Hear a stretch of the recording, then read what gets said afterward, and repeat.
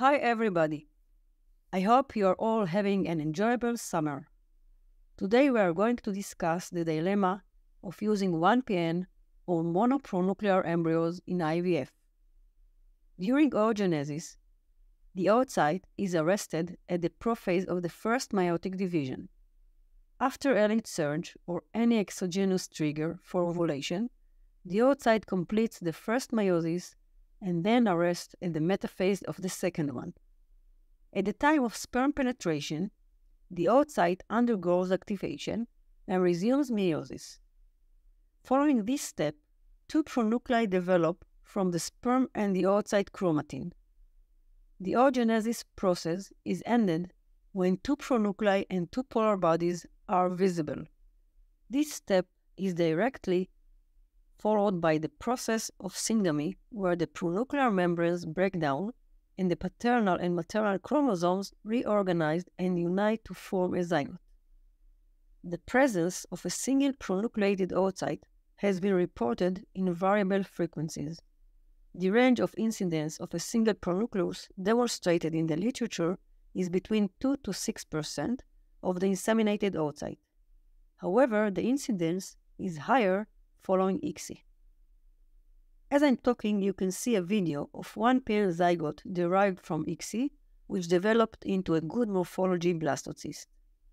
Two main mechanisms have been proposed to account for 1PN zygotes: a parthenogenetic oocyte activation or an abnormal formation of the nuclear envelope. This latter could result from the failure to organize a nuclear envelope around one of the parental chromosomes or from the arrangement of the two genetic materials in a single pronucleus. Embryos identified as having a single pronucleus at the fertilization check are generally considered abnormal. As such, the ESHRE guideline group on good practice in IVF laboratories in 2015 recommended they not be used clinically. Several studies revealed that 1PN embryos have a reduced potential for normal progression to cleavage stage embryos and blastocysts compared with 2PN embryos, and fewer 1PN derived blastocysts being of good quality. 1PN embryos generated by conventional IVF have a higher developmental potential compared with ICSI embryos.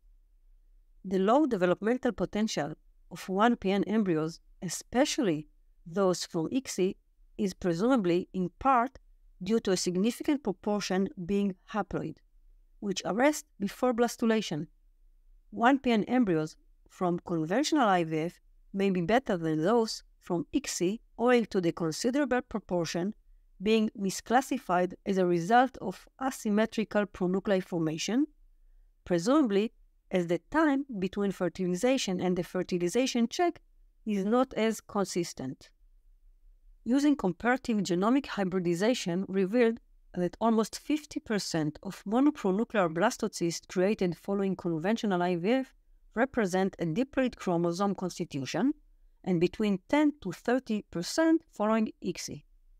From recent reports regarding the chromosomal constitution of these resulting embryos, it can be assumed that a considerable number of them could have a normal chromosomal constitution. Furthermore, certain ICSI embryos originating from monopronuclear and two polar body zygotes were reported to have normal chromosomal content. Although births using these embryos have been reported, 1PN embryo transfer following ICSI needs to be treated with caution. Improved clinical safety of 1PN embryos could be achieved through culture to the blastocyst stage using time-lapse monitoring system and comprehensive genetic testing for normal chromosome composition, as well as confirmation of biparental inheritance. Improvement of genetic technologies for preimplantation genetic testing are required to shed light on the genetic makeup of IVF and ICSI blastocysts derived from 1PN embryos. It could be valuable to help in the decision about transferring or discarding them. For some patients, this will provide them the information regarding their only clinically suitable embryo, and thus the only chance of obtaining a pregnancy from that IVF cycle. This podcast does not encourage the transfer of 1PN-derived embryos as a general practice. However, discusses the knowledge about their chromosomal constitution and their potential for reproductive use when no other embryos are available. In our next podcast, we will discuss oocyte dysmorphism and its possible connection with abnormal fertilization. Stay tuned.